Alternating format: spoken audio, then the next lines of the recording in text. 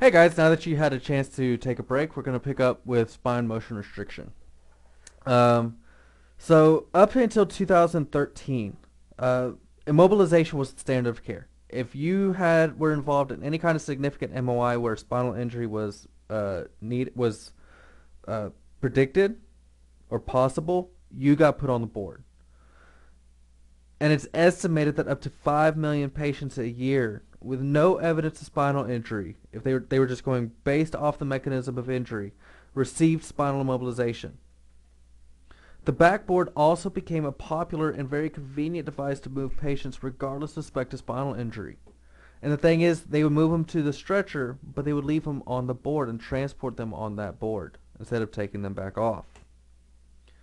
Now, it's impossible to achieve complete spinal immobilization. The American College of Emergency Physicians recommends spinal motion restriction over immobilization attempts. Spinal motion restriction aims to maintain anatomic alignment of the spine and to keep gross movement to a minimum. Specific adjuncts are not mandated for spinal motion restriction.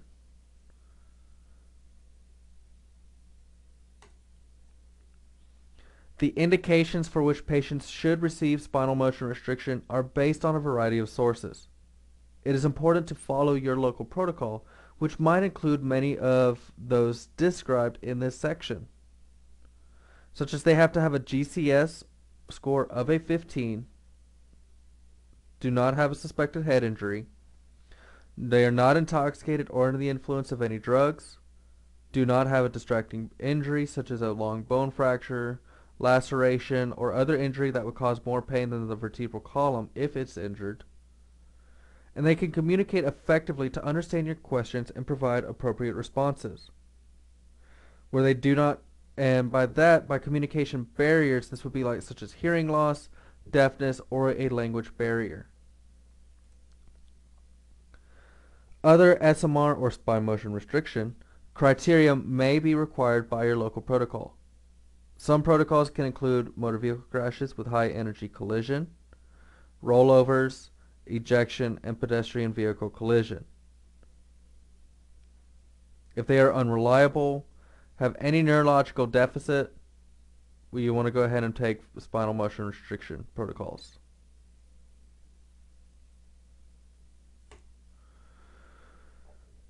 Patients with penetrating injuries to the head, neck, or torso who do not have any neurologic deficits or indication of spinal injury should not receive spinal SMR utilizing a backboard due to potentially causing further extenuation of their injuries. If they're able to communicate with you, have no distracting injuries, no neurological deficits, and no spinal pain or tenderness, you may not necessarily have to apply spine motion restriction. Now, SMR techniques vary widely depending on your protocol. Um, and they might include any of the following, such as application of a soft C-collar and securing of the patient to the stretcher, maybe using a rigid C-collar, um, placing them in a C-collar and putting them on a vacuum mattress, and then placing them on the stretcher, uh, you know, putting them on a C-collar, lifting them to the stretcher using a scoop stretcher, and then once they move into the stretcher, then remove them from the scoop. Um, we may even place the C-collar, place them on a board, move them to the stretcher, and then remove them from the board. May use a KED to move them up onto the board, um, and then place them from the KED to the board, and then to the stretcher, or go full SMR where we place them on the stretcher, or excuse me, on the spine board, secure them to the backboard, and secure the head using a CID, and secure the head to the stretcher as well.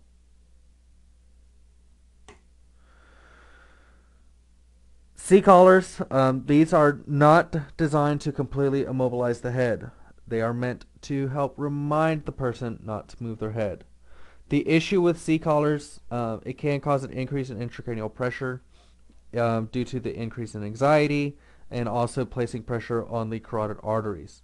It can also cause an increase in pressure source if it is placed on too big. When sizing it, you want to use your fingers to measure the distance from the shoulder of the patient to their chin. If not fitted properly, it may allow greater movement of the patient's head and neck.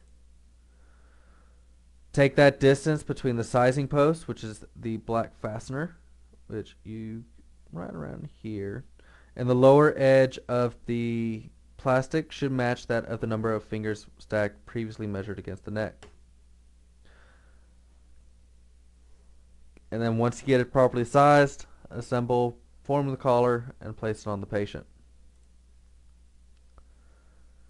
Historically, the standard device used to restrict movement of the entire spinal column was a long, rigid backboard. Although backboards can have many harmful effects, some EMS systems continue to allow their use as part of the SMR protocol. The hazards and harmful effects of securing and transporting a patient on a long board,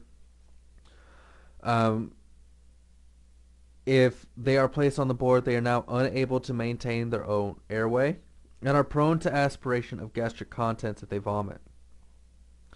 The straps that are tightened across the patient's chest have a restricted effect on breathing by interfering with its mechanics. The board can cause pain in patients who had no pain before being secured. If they did have pain, it could have been worsened by the board.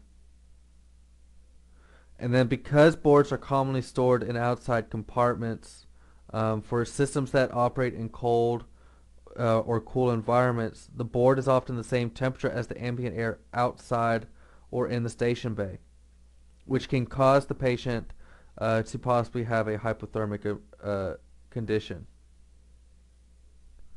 Pressure sores are also possible, and those that are placed supine in the back of the ambulance on a spine board are more likely to experience motion sickness as in a moving ambulance.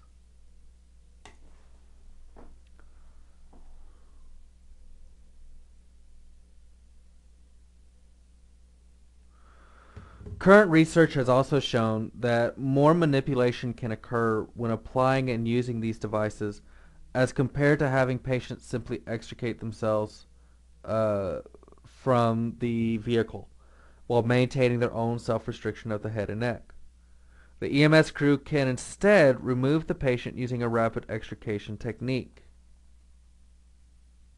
Straps or cravats are placed to keep the patient from sliding up and down or laterally on the board. Deceleration straps are another important adjunct to securing the patient. These straps are fastened across the patient's shoulders.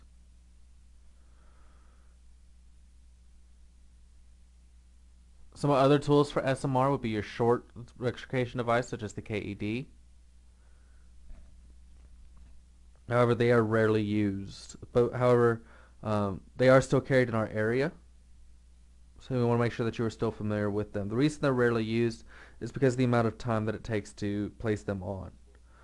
Some other equipment that you might come into contact with, or that you will come into contact with, is your CIDs or your head stabilization device. You want to make sure that you are familiar with the use of them as well. If the patient is able to ambulate on their own, where they are reliable and no indications of injury is seen, you want to instruct the patient to hold his or her head and neck in a neutral inline position and not to move it. When approaching the patient, do so from directly in front of them so that way they remain focused forward and do not move their head and neck to the side to look at you. Immediately instruct the patient as you approach them to bring their head and neck in an inline position by lining up their nose with their umbilicus or their belly button, and not to bend, rotate, extend, or flex their head or neck. They should bring their feet and toes together and in line with their nose as well. Assess your patient for any pain or tenderness, and ask if they have any pain anywhere, especially in their neck or along the vertebral column. Palpate the posterior vertebral column gently and determine if the patient has any tenderness. Assess PMS in the upper extremities. Have the patient maintain self-restriction and continue to look forward with their arms at their sides. And then once you get done with your upper extremities, you will then want to assess PMS in the lower extremities.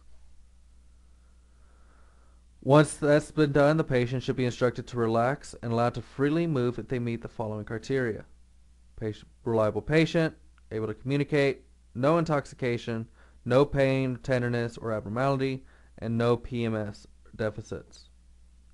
If that has been done, the spine has now been cleared, and there is no need for any further spine motion restriction procedures. If the patient is to be transported, they could be placed directly on the stretcher mattress in a comfortable position. Whoopsie.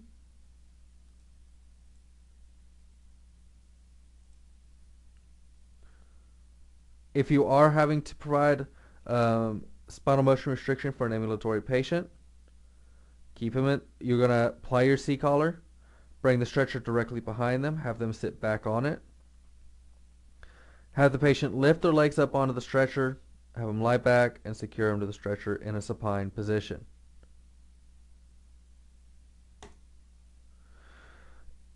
If having to place them on a board, first ensure that before you do anything, you want to make sure that all life-threatening situations have been managed. Then you're going to check PMS, apply your C-collar, log roll the patient up onto their side, position the board behind them, log roll them back down onto the board, position the patient on the board, and then secure the patient too. If you are only using it as a movement device only, you're going to use the same premise, but we're not applying a C-collar unless that is needed. Once you secure them to the board, you're going to move the patient to the stretcher, place the backboard onto their toes, instruct them to keep their toes, nose, and umbilicus lined up, and you're going to move them onto the board, or excuse me, move them from the board to the stretcher.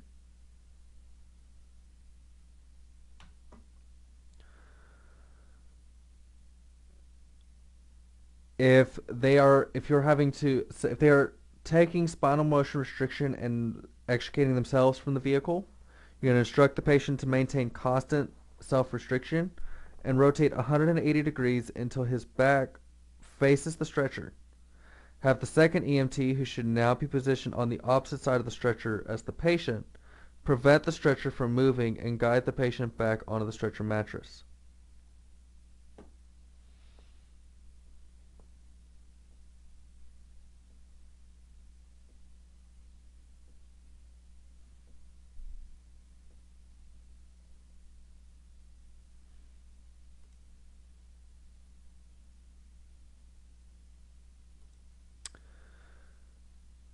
When placing the KED, same premise, you're going to assess the back, scapula, arms, or clavicles before you apply the board. Make sure that no life threats are noted. Place the KED behind the patient. Tighten the torso and leg straps first, then secure the head, and then the chest. Never pad between the C-collar and the board either.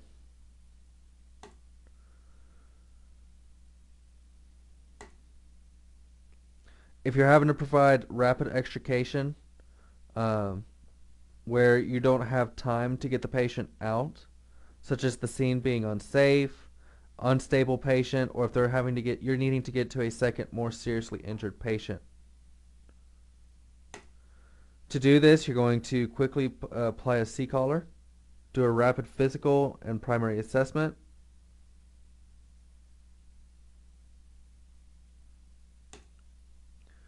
place the backboard behind the patient.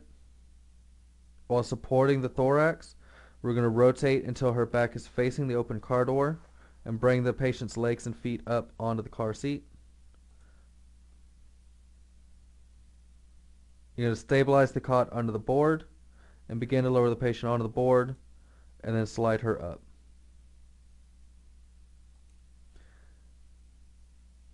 If time permitting and the patient's condition permits, we can consider removing the roof before performing a rapid extrication to give everybody more room to work. However, same premise though, to remove the patient out. With helmets, thorough assessment of a patient can be difficult under any circumstance, and the presence of this helmet makes it even more difficult. But the removal of a helmet should not be an automatic step, uh, just because such removal could risk aggravating a spinal injury if one exists.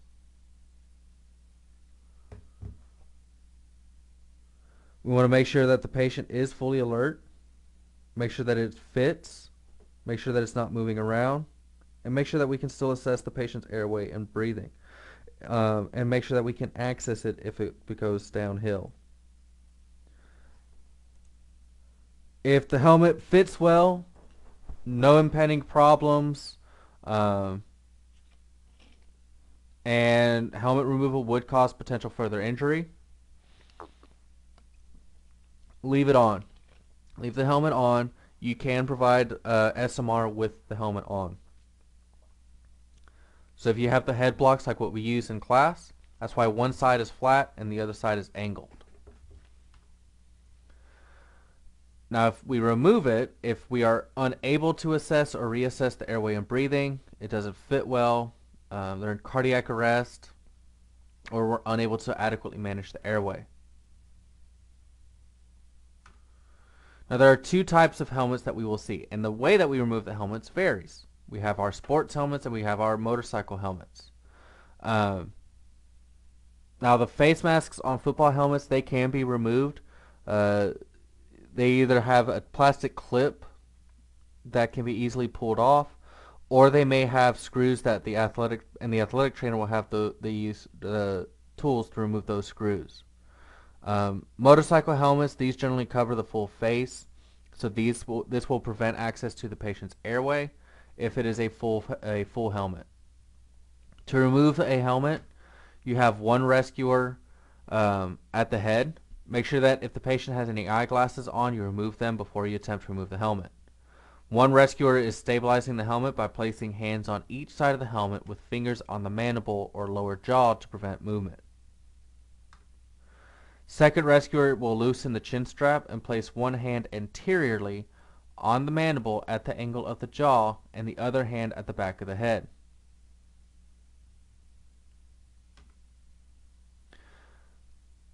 The rescuer holding the helmet should pull the sides of the helmet apart. This way we can gently slip the helmet off the patient's head. We'll slide it halfway up and then stop.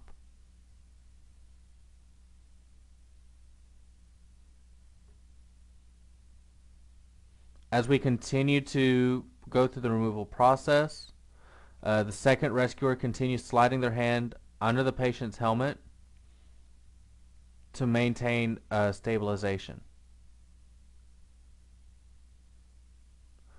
Once the helmet has been completely removed, the rescuer at the top replaces their hands on either side of the patient's head with palms over the ears, taking over stabilization, and then we continue on with spinal motion restriction. Recommendations now state that, when appropriate, helmets and shoulder pads should be removed before transport of an athlete with a suspected cervical spinal injury. This rationale for equipment removal is due to advances in sporting equipment technology, and removing this equipment expedites the athlete's care. Another reason why this equipment should be removed before transport is that the athletic trainer and EMT often have more experience with equipment removal than other medical team members or hospital and emergency department staff.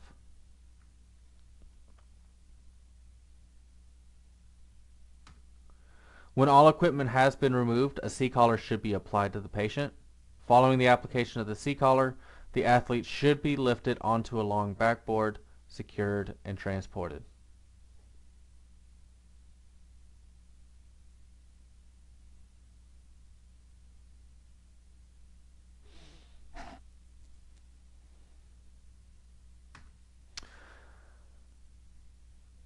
Car seats that were involved in crashes may have lost the integrity of the structure and may no longer provide protection for the child if another crash were to occur.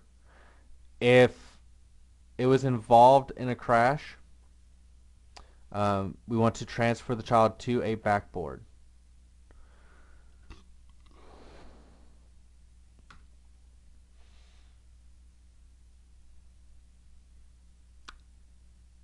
Step one is you will make sure that your equipment is prepared.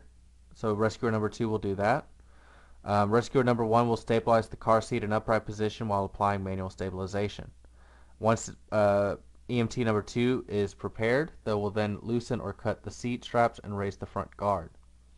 In children less than 8 years of age, if any MOI suggests possible spinal injury, it is prudent to provide SMR appropriate for the young child.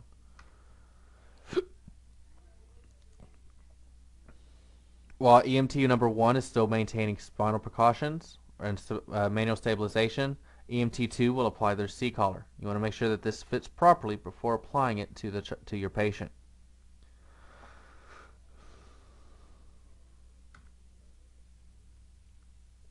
Once they are ready, they will work as a team, placing the safety seat at the center of the backboard and slowly tilting it back into a supine position. They want to be careful not to let the child slide out. For with a child with a large head, make sure that you place a towel under the area where the shoulders will eventually be placed on the board to prevent the head from tilting forward.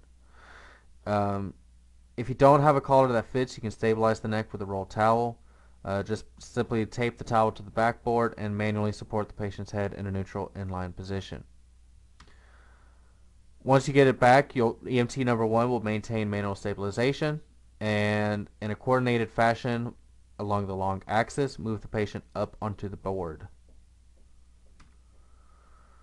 Once the patient has been moved up, make sure that you place the towel beneath the shoulders or in between the shoulders. Excuse me. That way we can make sure that the airway stays in line. Make sure that you pad appropriately and secure the patient. Do not strap across the abdomen because this can impede their breathing status.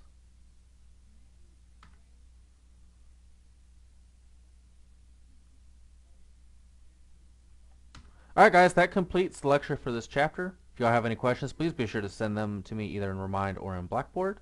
Or make sure that you write them down and bring them to me in class. Make sure that you're working on your Brady Labs. Otherwise, I will see y'all next time in class.